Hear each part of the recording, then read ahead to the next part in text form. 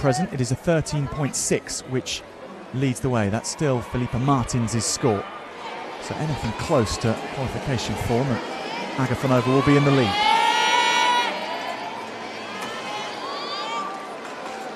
That's just coming away in the back salto.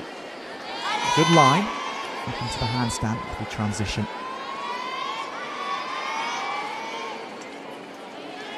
That's wonderful. Release and catch work.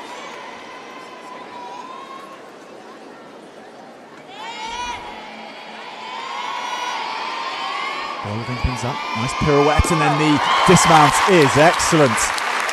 Anastasia Agafonova breaks into a smile.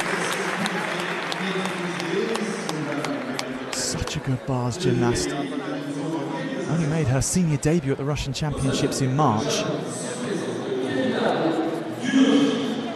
She's handling the moment so well, and her form in the release and catch work was very, very nice.